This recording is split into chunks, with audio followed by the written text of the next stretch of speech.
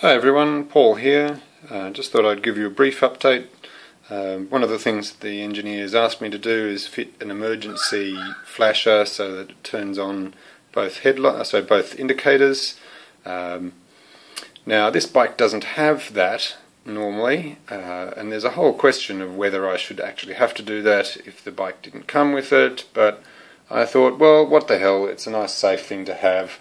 I wanted to run it off the 12 volt that is permanently on the bike rather than have to turn the key on, because if I've got the key on then I can turn the indicators on, right?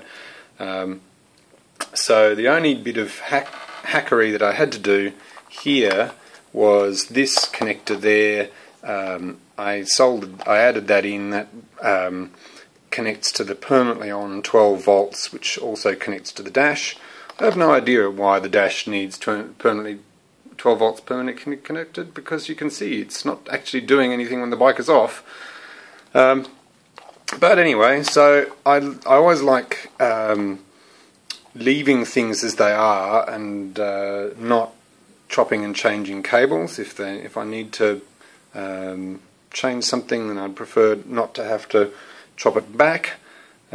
So I designed this little thing, this intercept here.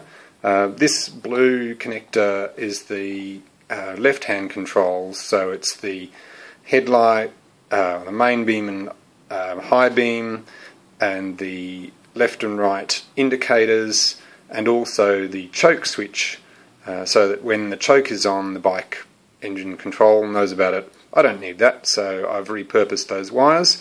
Those are those two black ones there.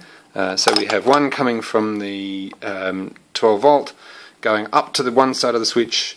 There's the clutch switch there, so it comes through that switch there via a little adapter, and comes back to a flasher relay. I need the flasher relay because the flasher relay that normally drives the indicators is actually buried back in the bike, and so the bike supplies power to the flasher relay, that goes through the switch, and then the switch goes to the lights. So without wanting to, if I didn't want to run a bunch of wires all the way back to the bike, I decided, well, I'll just put a new relay in here. So that comes to this little switch here, which splices into the yellow and green left and right indicator. And so now when I turn the switch on,